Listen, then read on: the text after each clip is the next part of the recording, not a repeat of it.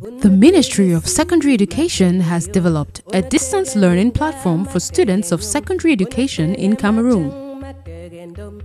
A series of lessons taught by qualified teachers for secondary school students.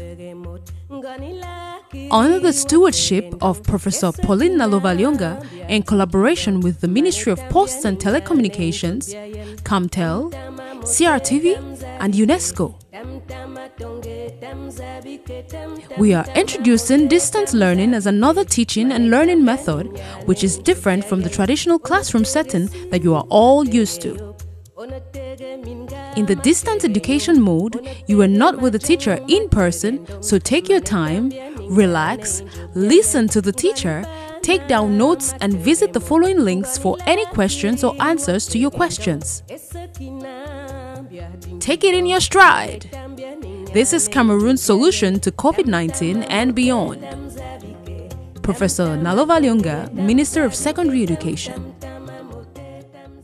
Welcome to this session of your online learning program. I am Neyemi Regina, your history teacher from 4. Before we celebrated last time, you had some work to do as an assignment, and you were asked to state and explain 4 contributions of Cameroonians during the Second World War. State and explain 4 contributions of Cameroonians during the Second World War. As a reminder, we should know that Cameroonians participated in the Second World War on the side of the Allied forces, and the Allied forces were represented in Cameroon by Britain and France. During the war, Cameroonians fought as soldiers. You know, Cameroon was divided into British Cameroon and French Cameroon.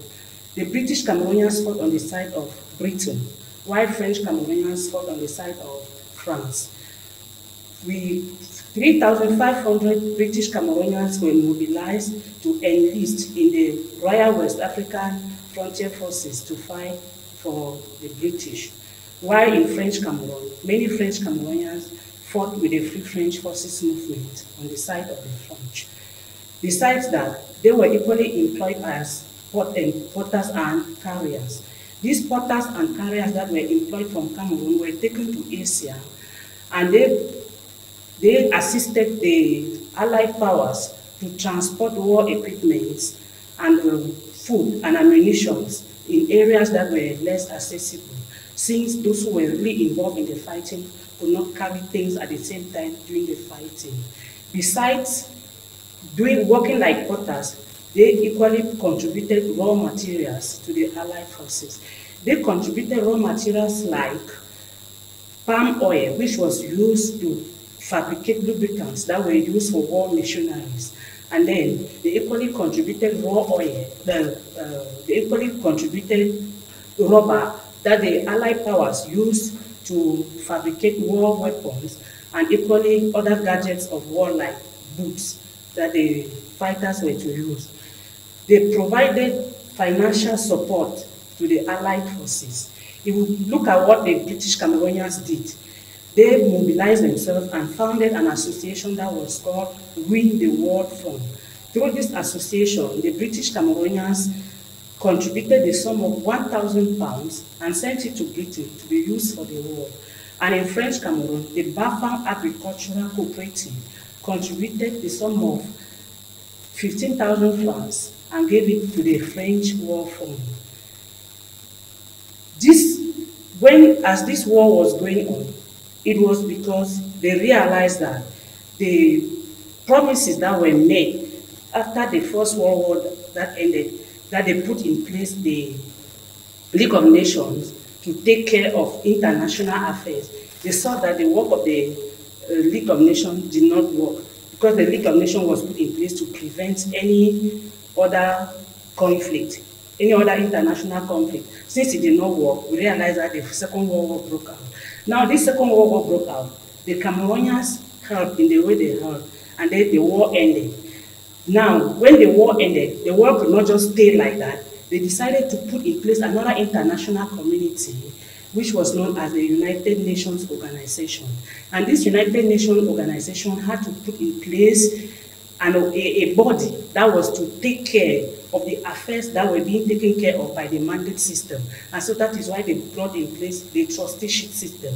And this trusteeship system, that is why we are looking at it, our lesson today, which is the trusteeship agreement.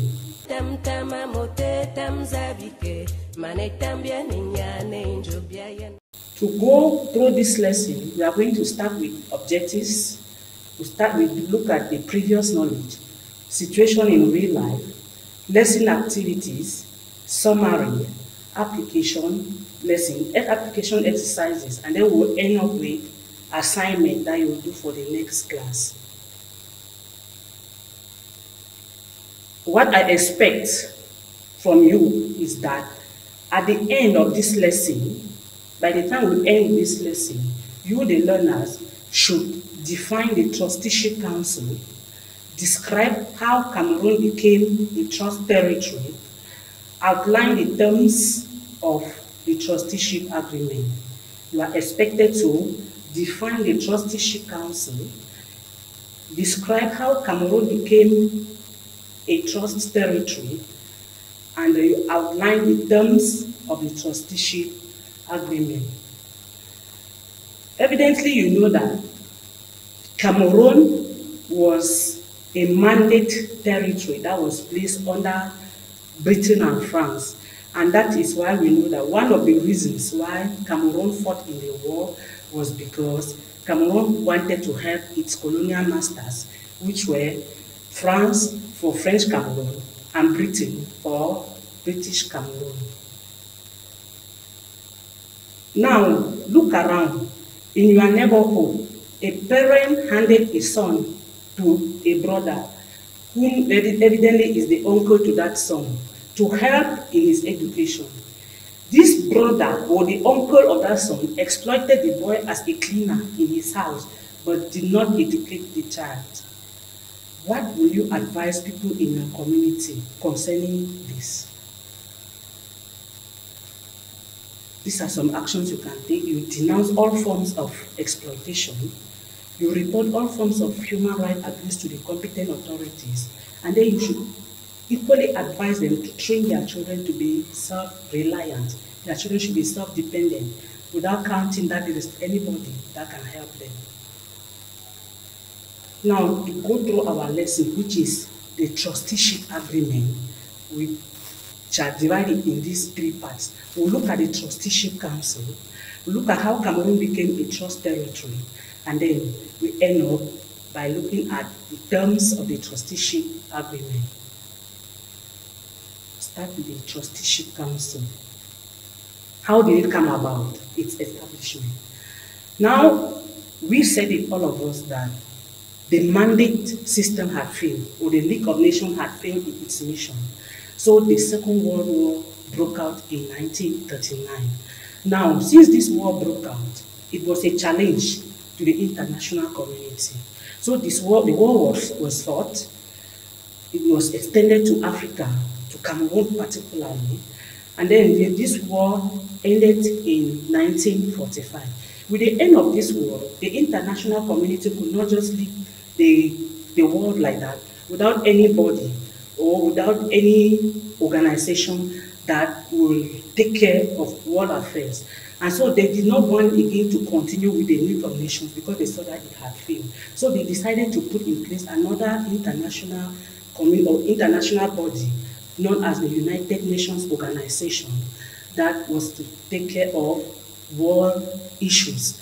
Now, this international body, the United Nations Organization, in its Chapter 8, put in place the Trusteeship Council, which is an organ, or which was an organ of the United Nations, whose purpose was to supervise the evolution of the economic, political, and social and educational life of the territories that were to be put under this council so that they can grow towards self-determination or independence. Now let's look at the map. Let's look at this document. Excuse me. This document we have has some numbers. You have some portions of the document. There is one of the portions that is labeled 6/7, another one that is labeled 8/9, and then we have another one labeled 10. There is one labeled 11. Then we equally have 12. We have 6/7, 8/9, 10, 11, and 12. You observe this document and answer the questions that follow. First question, what is the nature of the document?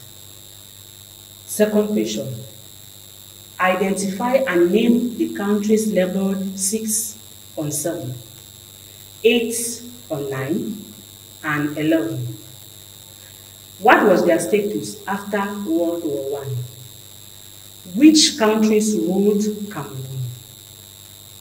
Let us go back to the document so that we answer the questions. Now, the portion labeled 6/7 is Togoland.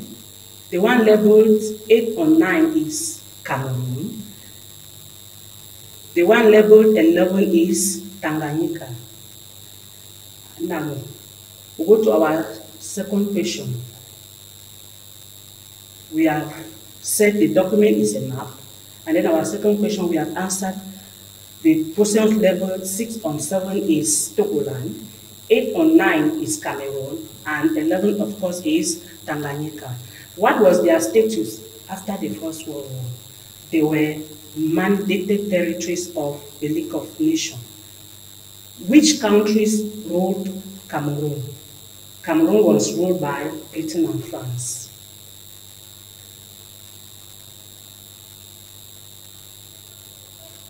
Now, we said Cameroon was ruled by Britain and France, and the war ended. The United Nations Organization was put in place to take care of trust territories. Now, I want to see how Cameroon became a trust territory. So we are saying that following the outbreak of the Second World War in 1939, it was realized that the League of Nations has failed. So it collapsed. With it collapsed, the world could not stay like that. Now, the international community decided to put in place the United Nations Organization, which was another body that was going to replace the League of Nations to take care of international affairs. So this United Nations Organization established the Trusteeship Council, which was a body that was going to take care of those former mandated territories which were not yet at their independent stage. So they wanted an organ that would take care of them. So now those territories that were mandated territories which had not yet gained their independence, they were transformed to be trust territories, to territories that they had to trust them to some powers, to some colonial powers. And so Cameroon, which was equally a mandated territory and it had not yet achieved independence, it was transformed to which was not yet a mandated territory, which was not yet independent as a mandated territory, was now transformed to a trust territory. So that is how Cameroon became a trust territory. It was a mandated territory under the League of Nations. The United Nations Organization replaced the League of Nations.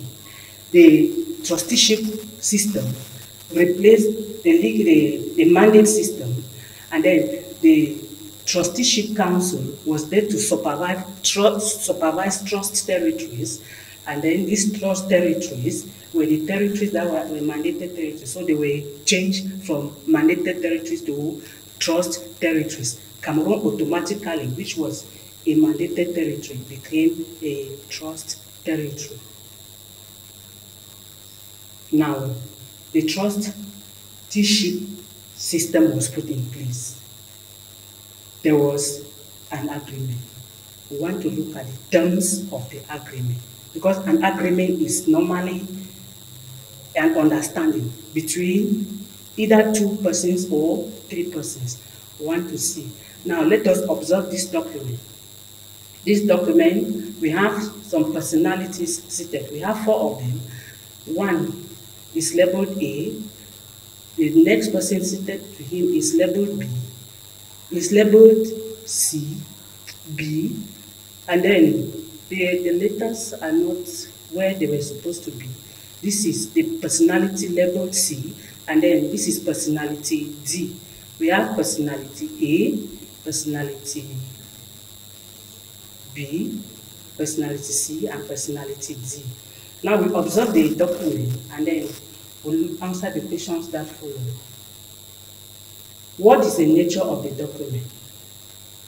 Who are the personalities labeled A and B? What is personality C handing to them? Who is the personality labeled D? The answers I had, you compare with your own to see if they are the same answers. The document is a photograph. The invoice of the Trusteeship Council. Those 2 people seated, the personality A and personality B, are envoys of the Trusteeship Council. And the word personality C is handing to them. You can consider it that it is a complaint, it is a petition, or it is a report. It is a document that is handing to them. Then the personality D is an administering authority. Now we look at the terms of the Trusteeship Council. First of all, what is it? The Trusteeship Council was an understanding that was reached at between the Trusteeship Council and administering authorities, which were some colonial countries, to whom the trust territories were handed. So the Trusteeship Agreement was an understanding between the Trusteeship Council and those administering authorities on how they are supposed to pilot the affairs, the economic, political, social, and educational affairs of the trust territories in order to guide them towards independence and self-determination. The terms that they had. One of the terms that they had in the agreement was that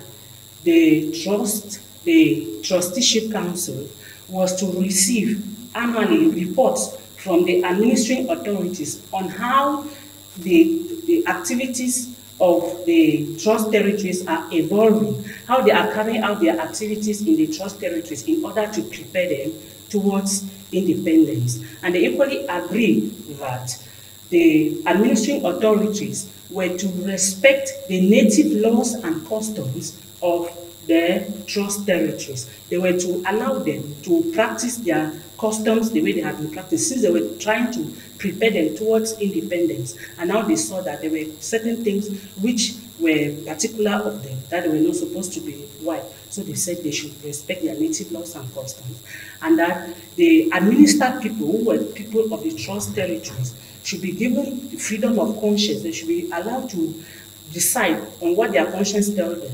They should be allowed to decide on where to worship or how to worship.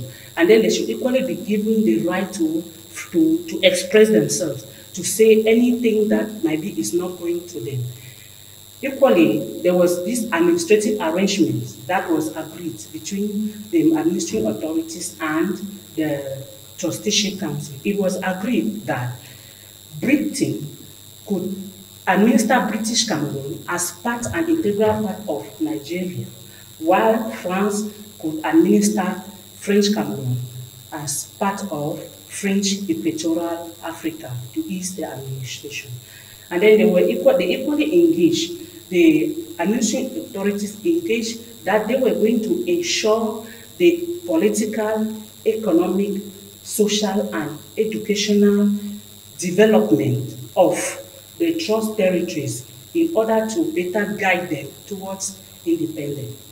And then it was equally agreed that the Trusteeship Council had the right to send in envoys to come and follow up, to come and control the way the administering authorities were piloting the activities in the trust territories. That is why we had that document we saw before we arrived at this level. That's why we had that document, because in that document we would will release that those two personalities, A and B, were envoys that were sent by the Trusteeship Council to come and follow up what has been happening. And evidently, the personality C was handing a report or maybe a petition to them to report what was happening. Now, we realized that the First World War broke out in 1939 and ended in 1945. With this First World War, the Second World War broke out in 1939 and ended in 1945. So with the advent of this war, it was realized that the missions of the League of Nations were not realized. So the United Nations organization was put in place to replace the failed League of Nations in 1945. And in its chapter 8, of its charter, the UN established the Trusteeship Council to take care of the activities of the trust territories in order to supervise their evolution towards independence and self-determination.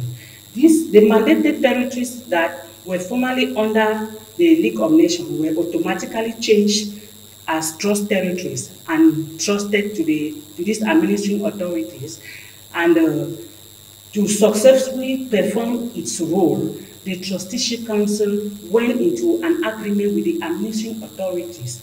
And by this agreement, it was agreed that the Trusteeship Council will supervise the activities of the administering authorities in the trust territories.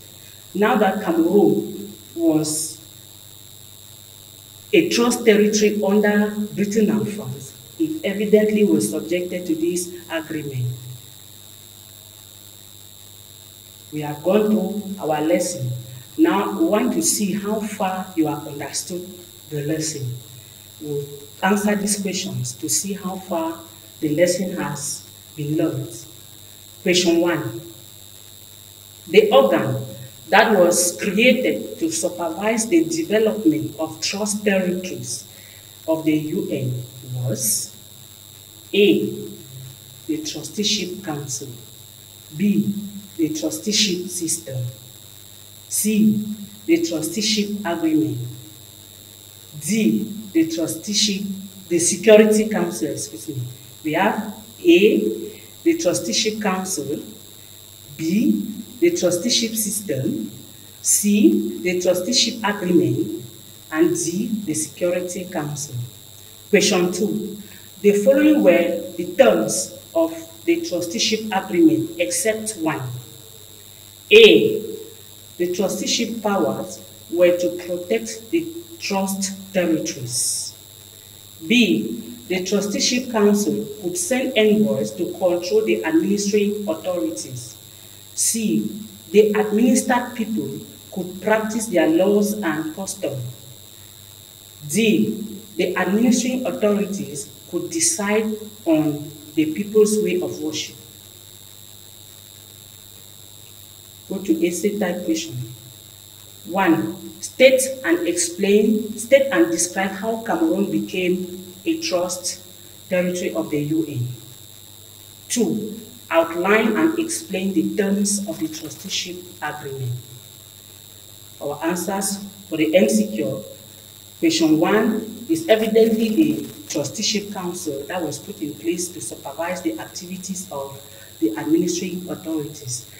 And it was never agreed that the administrative authorities could decide on the people's way of worship. So that was the fourth point there.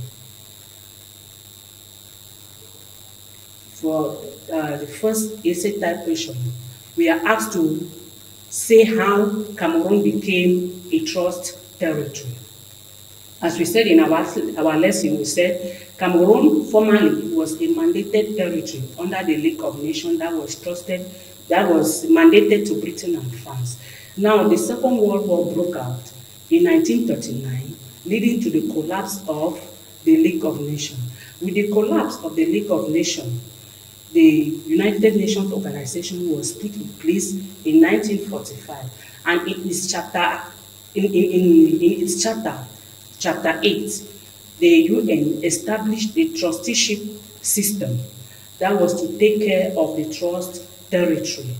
And then, following this establishment, all former mandated territories were changed to trust territories. And since Cameroon was a mandated territory, Cameroon evidently became a trust territory. Question 2, that you should state and outline the terms of the trusteeship agreement. The first one that we said in our lesson, we said there were terms that were agreed, or there were certain points that were agreed upon between the trusteeship council and the administering authorities. And we explained in our lesson that the administering authorities were administrators that were sent by those countries to whom these trust territories were trusted. So these administering authorities, following the agreement that they went into with the trusteeship council, one of it was that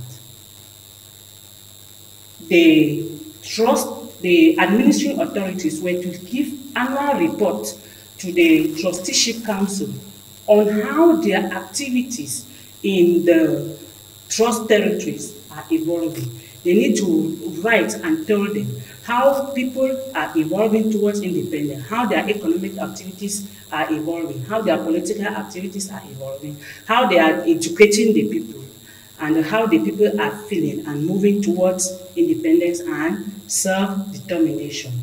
And then they equally agreed that the administering authorities will not continue ruling the trust territories the way they were ruled when they were mandated territories, because they were just deciding everything for them and then imposing everything they wanted on them. And so this time around, it was decided that the administering authorities were to respect the native laws and customs of the trusted people or the administered people. They were to leave them to practice their traditions, their laws, and their customs, since they were gradually moving them towards self-determination. And then it was equally agreed that they were to have freedom to express themselves, freedom of worship, and even freedom of religion. They were not to be imposed any particular religion. And then it was equally agreed that they could make the British government, or Britain, which was an administering power, could administer British Cameroon like part and integral part of Nigeria, while France could administer French Cameroon as part of French Equatorial Africa. French Equatorial Africa was French's territory that France had, and it was close to Cameroon, and so they wanted to ease their administration. So they decided that they would take their own part of Cameroon and administer it like part of French Equatorial Africa. Now, to have gone through this lesson, we consulted documents like A History of the 20th Century by Brian. We consulted Effective Modern History for Colleges by Bate George. We equally consulted History of Cameroon since 1800. We did not leave out internet sources. This is what you have to do, like your assignment for the next class. Before we come for the next class, you should carry out research and write down 4 African countries that assisted France during the Second World War. Carry out research and write down 4 African countries that assisted France during the Second World War. Our next lesson shall be on the Brazzaville Conference. See you in the next class. Unatege si matege yop, unatege minga matege nyum.